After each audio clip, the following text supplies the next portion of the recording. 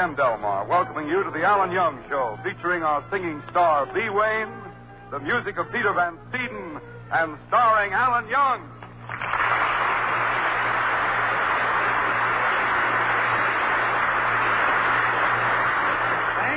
Thank you, Kenny. Good evening, friends. Say, Kenny, where do you think I went last night? Huh? The Stork Club. The Stork Club? How did you happen to go there? Well, last night the lady next door had a baby, so I ran out of my apartment, hopped in a cab, and I said, follow the stork. And the stork led you right to the front door of the Stork Club. No, not the front door. He had to use the delivery entrance.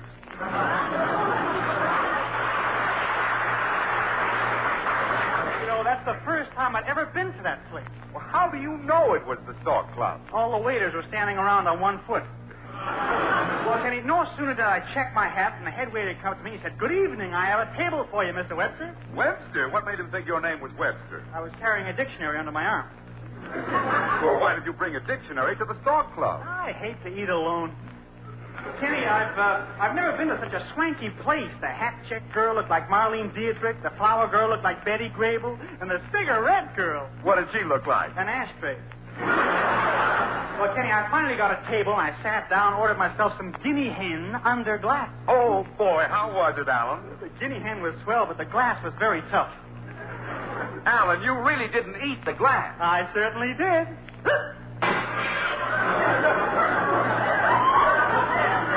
Of course, you'll never guess what I had for dessert. What? Some pie, Rex. But then...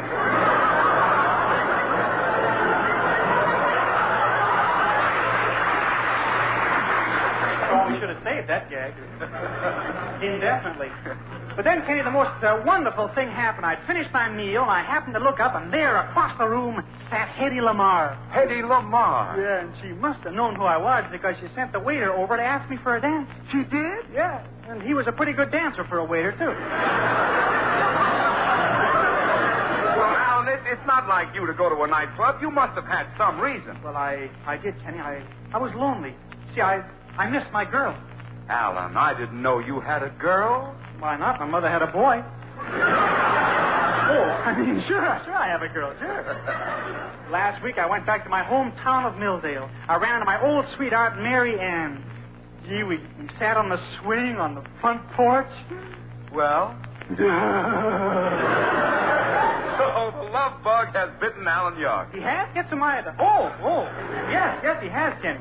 Mary Ann and her mother are coming here to pay me a visit tonight, and well, I'd appreciate it if you'd give me a build-up, eh? Okay, Alan. Yeah. That must be them now. Yeah. Don't forget, Kenny, make me seem important. Yeah, leave it to me, Alan. Yeah, okay. Yes? Is this the Alan Young clam bake? Yes, it is. Well, I want to see Mr. Young. Madam, nobody can see Alan Young without a ticket. Ticket? Who does he think he is, Eddie Cantor? Now, look here, greasy boy. I want to see Alan Young, and Lady, I'm sorry, you can't come in without a ticket. Now, go away before I slug you. Oh, wait a minute, Kenny. You're overdoing it. Come in, Mrs. Grimes. Hello, Mary Ann. Hello, Alan. Yeah. I'm sorry, Mrs. Grimes. Kenny didn't know who you were. No, he didn't. I'll bet you put him up to it, you no-good, stupid, fat-headed, naive, loud-mouthed bum. Naive?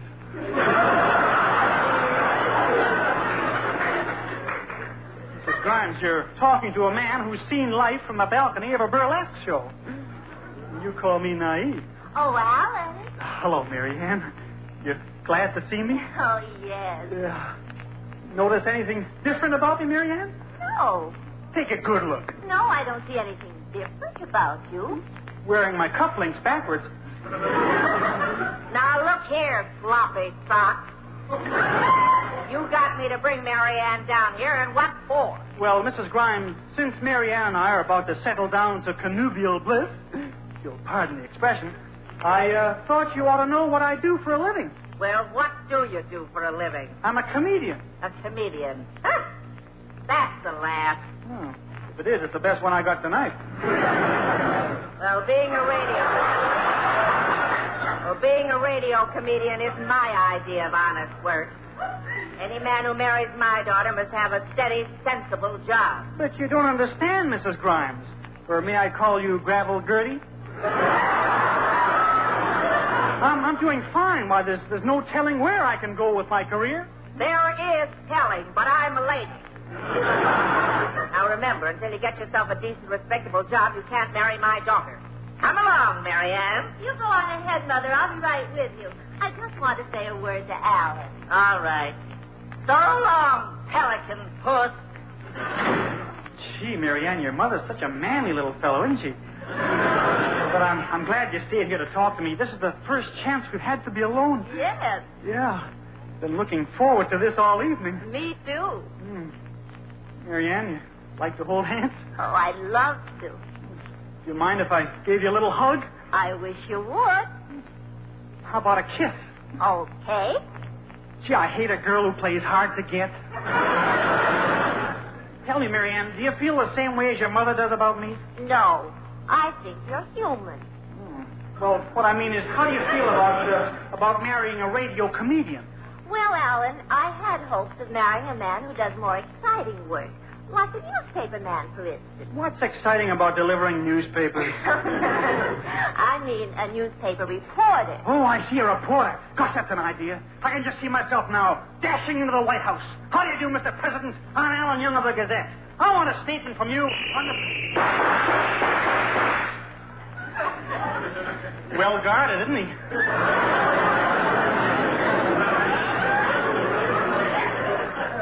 Mary Ann, if I become a newspaper reporter, will you marry me? Yes, I will. Gee. The next time you see me, I'll be working for a newspaper. You'll hear me yelling, "Stop the presses! Stop the presses!" Why? I got my pants caught in the wheel. And now, Mary Ann, I bid you farewell. Or as we newspapermen say, quote, unquote. Don't worry, Mary Ann. I'll get myself a job as a newspaper reporter. See you later.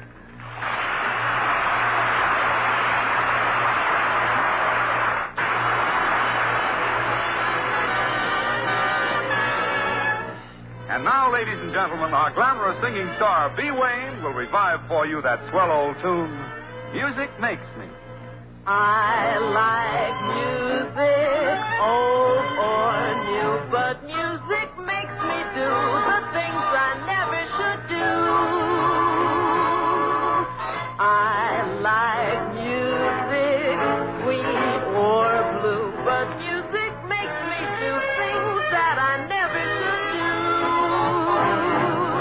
My self-control was something to brag about, now it's a gag about town. The things I do I never forgiven for just when I'm living them down. I hear music, then I do, for music makes me do the things I never should do.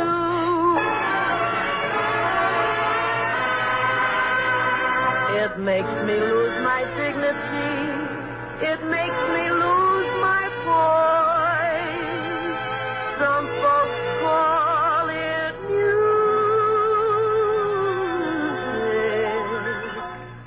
but my folks call it noise. I like music, old or new, but music makes me do the things I never should do. Oh, I like music, sweet or blue, but music makes me do things that I never should do.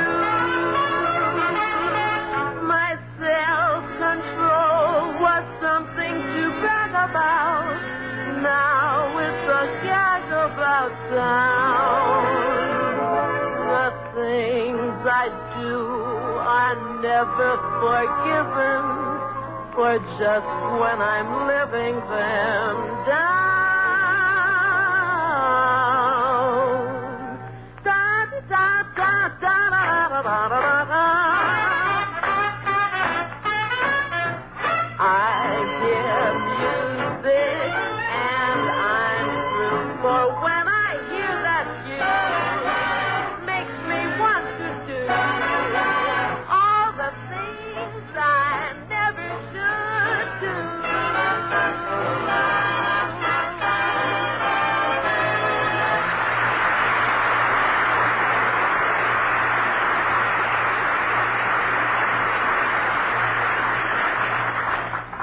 here's where I try to get myself a job as a newspaper reporter. And I think I picked the best paper in town. The New York Daily Blade. The only paper you can shave with. Well, here's the editor's office. Now I gotta approach him for a job. I think I'll be breezy. Breezy like the reporters in the movies. Come in. Well, what can I do for you? Hiya, Chief. Meet the best little reporter in the business. Breezy Young. Hot news, flash news. Right in there pitching all the time. That's me. Have a cigar. What's cooking? I'm your new star reporter. See? $50 a week and I'll breeze right to work. Is it a deal? Well, that breeze died down suddenly. But I'm not discouraged. I'll try again. Come in. Hiya, Chief. I'm back again. Who are you? Don't you remember? I'm the guy who went... And no other sound effects man can make that statement. Now, Mr. Editor, I came here to ask... Just a moment. Hello? Who's this? Hogan? I sent Riley out to track down Killer Scarpati. What happened to him? Scarpati bumped him off. Well, you get the story, Hogan. Now, what were you saying, young fellow? Mr. Editor, I came here to ask you... Just a minute. Hello? Who's this? Schwartz? What happened to Hogan? Scarpati got him, too? Stay on the story, Schwartz. Now, what did you say you wanted? Mr. Editor, I came here to ask you... Just a second. Hello? Who's this? Scarpati. What happened to Schwartz? You got him, too? Listen, Scarpati, you've killed 9 of my reporters already, but we won't give up. I'm sending another man down there right away. Do many of your reporters get bumped off by gangsters? Dozens of them every day. Now, you came in here to ask me something. Yes, I did. Well, go ahead. Mr. Editor, do you think John's other wife is really happy? Oh, you can't fool me, my boy. You came in here to get a job as a reporter. Reporter? Who, me? Yes, you did, and I'm going to assign you to the Scarpati story. Oh, no, thanks. I'd much rather be a human interest reporter and interview pretty girls. Bah, pretty girls are a dime a dozen. Yeah? Here, I've been using my dimes to buy ice cream sodas. Well, when do I go to work? You start tomorrow, but remember, a newspaperman's life is dedicated to public service. Yes, sir, and I know that service pays off in the long run. I used to be a movie usher, and every day a little old man used to come in, and I'd help him find a seat and take care of his umbrella and his overcoat. And after the show, I'd help him on his overcoat and give his umbrella and help him up the aisle. That went on every week for 5 years. And then one day, that little old man died. Left you all his money? Nah, he was just an old pest. But I'll get right to work, Mr. Editor. I'll be your best reporter. Good. Of course, you have a portable typewriter. No, sir, but I know where I can get one. Where? Green Bracker's department store.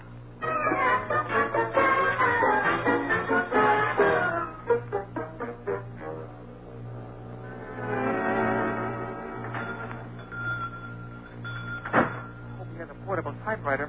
Mr. Greenbacker. Oh, Mr. Greenbacker. Oh, here I am. You would have to walk in now. Why? Were you doing something important? Yes, I was in the back of the store lacing up my wife's corset. Must be something wrong with it. Why? No matter how tight I lace it, I still buzz in the front.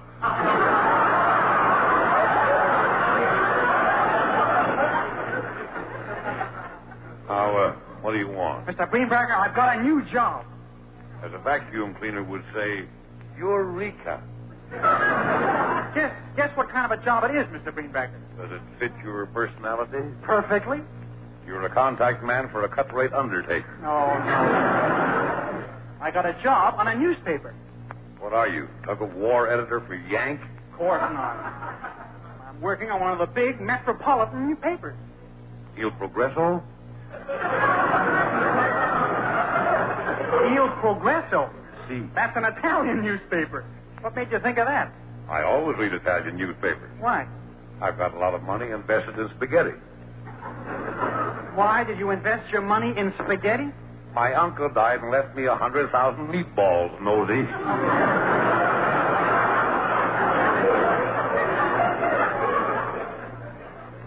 Now, did you come in here to buy something, or can I go back and finish touching up my hair?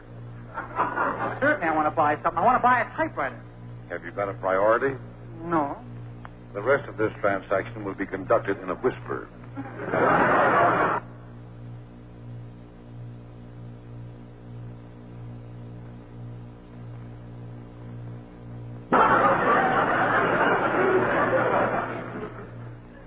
got one typewriter left. It'll cost you $9.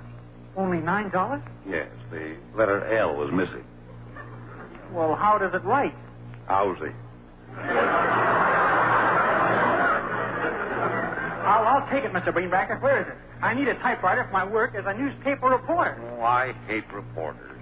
Before my wife Emily married me, she used to go around with a very famous newspaper reporter. Should it serve the world? No. Really? From the Star? No. Then who was he? Peeling from the sun.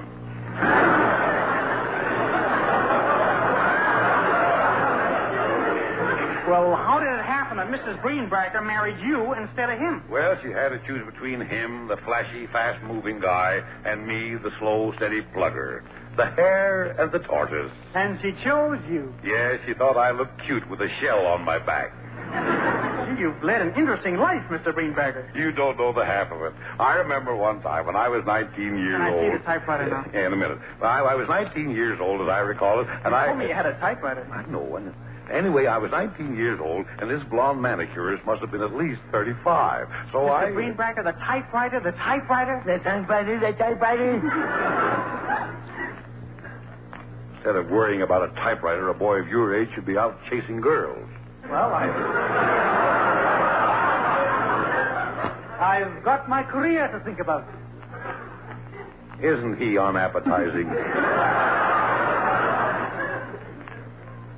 Typewriter's right here on the table. Okay, I'll just sit down in this chair and try it out. Don't lean back. There's an electric fan right behind you. Don't worry, Mr. Greenbacker. Watch out for that fan. Please, Mr. Greenbacker, I know what I'm doing. I'm glad.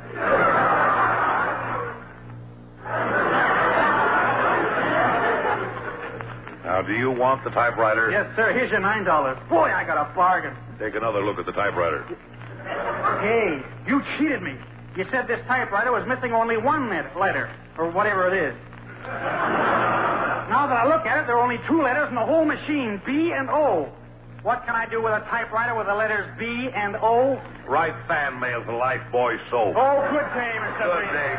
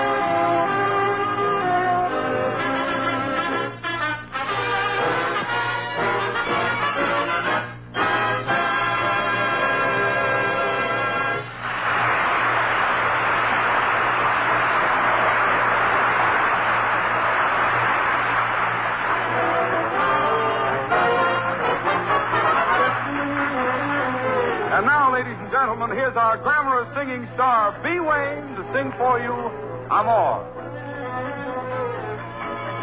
Amor, amor, amor.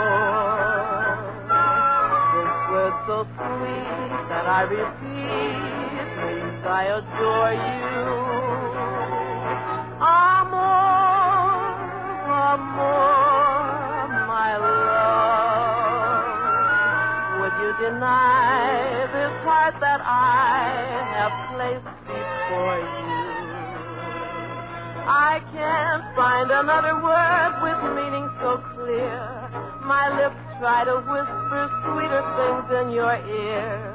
But somehow or other, nothing sounds quite so dear as this soft caressing word I know. Amor, amor, my love. When you're away, there is no day. Nights are lonely. Amor, amor, my love. Make life divine. Say you be mine and love me only. I can't find another word with meaning so clear. My lips try to whisper sweet sweeter things in your ear. But somehow or other, nothing sounds quite so dear as this soft, caressing word I know.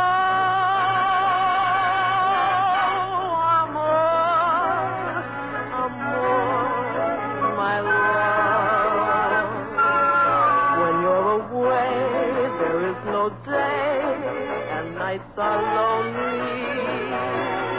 Amor, amor, my love. Make life divine. Say you'll be mine and love me only.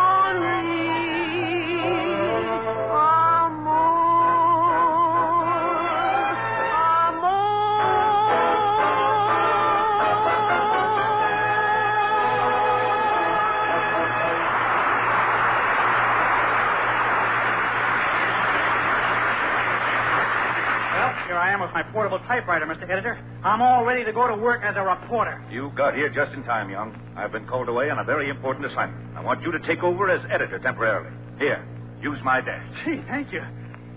What a great big desk. 10 buttons, and I got to hold up my pants with a Band-Aid. I wonder what this first button's for. Oh, I'll just push it. Water cooler. What's this second one? Dixie cup.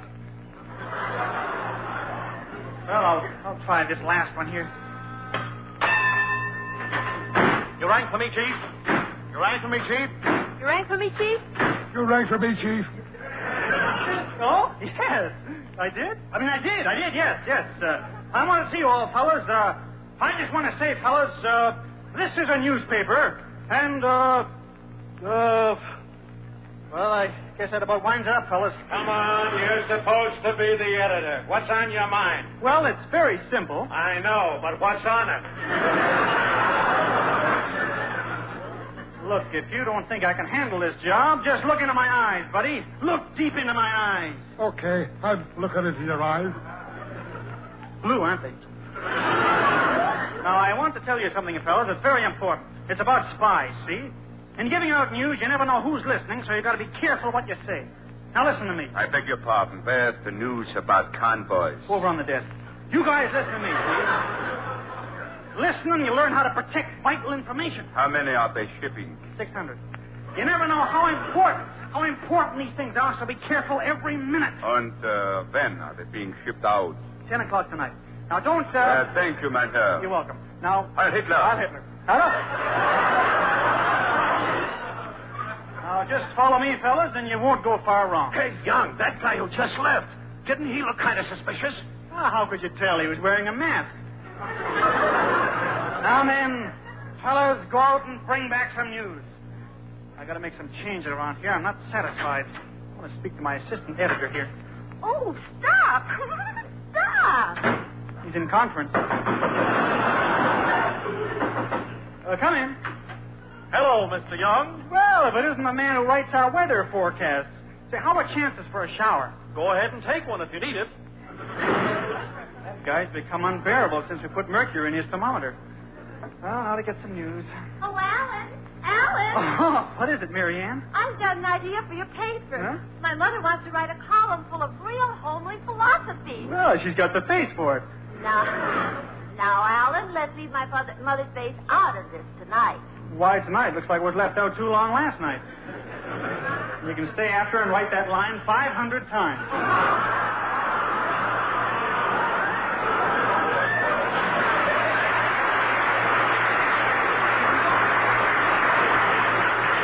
But that's not getting me any news. Hello, Editor Young speaking. Mr. Young, this is Japanese soldier speaking. Americans attack him, but I are not afraid. Banzai. What happened? Won't die. Oh, good. They shot him between toe and jaw. Well, I still haven't got any news, and the paper goes to press in a few minutes. Hello? Hey, Chief, a man down here has just been murdered. What about it? I'm innocent, I tell you, innocent. They can't pin a thing on me. Alan, you've got to make a go of this job for my sake. I know, Marianne. I'm doing my best, but nothing ever happens around here. Oh, come in. I beg your pardon. I'm the ambassador from Patagonia. Do you mind if I jump out of your window? Not at all. Thank you. I guess it's just because some days are quieter than others, that's all. Pardon me, I'm the district attorney. Do you mind if I shoot myself in here? Not at all. Thank you. No. This just happens to be one of those days, that's all. After all, you can't expect things to happen. Excuse me, Editor Young. May I use your telephone? Certainly, go right ahead. Hello. Midwood Hospital? This is Mr. Beamish. How is my wife? What? 7? Wow! Mr. Young, my wife has just had 7 babies. This outdoes the quintuplets. What do you say about that? You owe me a nickel for that call. You don't understand, Mr. Young. My wife has just had 7 babies at the Midwood Hospital. Midwood Hospital? Yes! That's a 10-cent call. Young, what way is this to run a newspaper? Well, what's the matter, Mr. Ed? Didn't I do a good job? Certainly not. Look at the headlines the other papers in this town have. And look at the headline you put on our paper. John Schultz is a nice man. Who is John Schultz? He's my butcher. He promised me a pound of steak if I put his name in the paper. Young, you're fired. Do you hear me? Fired.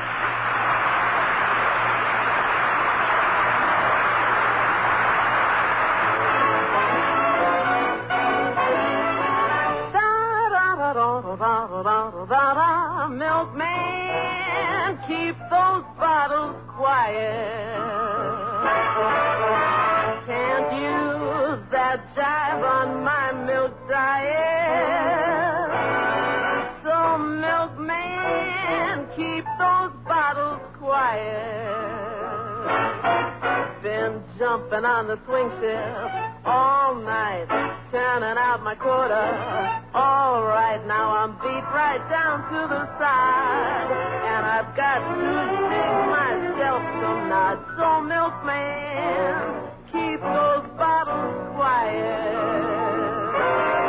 All the noise of the river, I don't mind it, 'cause the guy with the whiskers has a lot behind it, but I can't keep punching with that victory crew when you're making me punchy with that bottled move. I wanna give my all if I'm gonna give it, but I gotta get the shut eye if I'm gonna rib it. So bail out Bud without a milk barrage, 'cause it's unpatriotic, it's a sabotage.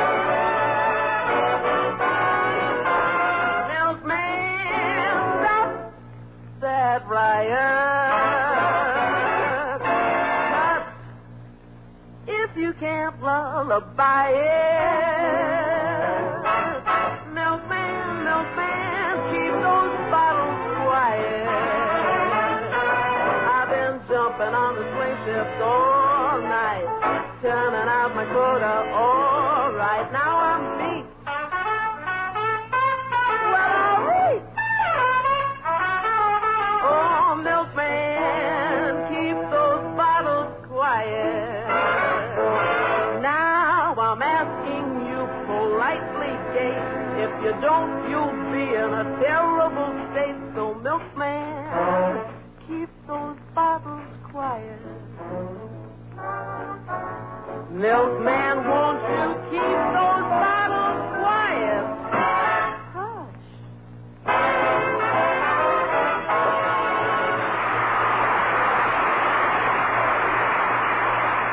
Marianne, Yes, Alan.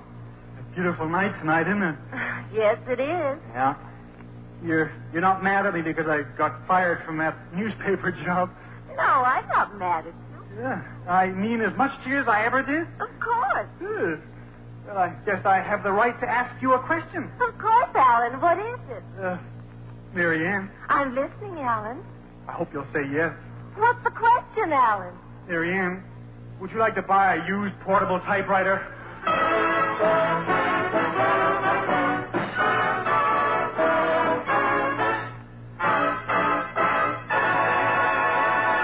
Friends, on behalf of B, Ken, Peter, myself, in fact, all of us, we want to thank you for being with us tonight.